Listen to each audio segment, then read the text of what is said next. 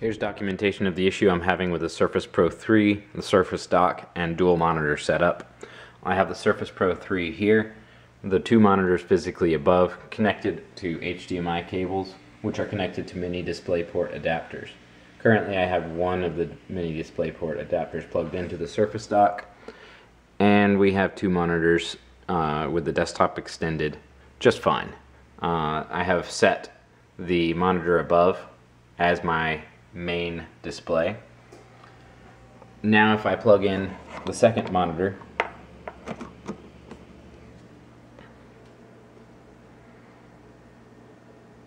I now receive this monitor as monitor 3, and this monitor has no signal.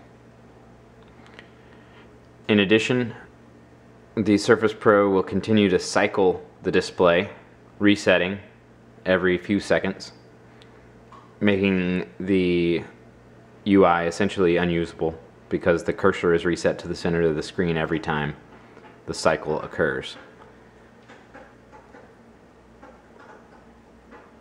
You can see that it keeps switching back between this monitor being 3 and 2, and then resetting. Now if I unplug the second monitor,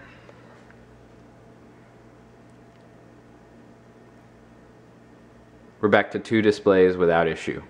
So the display for this monitor is working just fine. It just will not work with both of them. I can unplug this one and plug in the other one, and it will work just fine without any cycling of any sort. And you can see that it even knows that that monitor is physically to the left. But if I plug in the monitor that is physically above, this monitor continues to work. The monitor physically above continues to have no signal, and the display will continue to cycle like this every few seconds.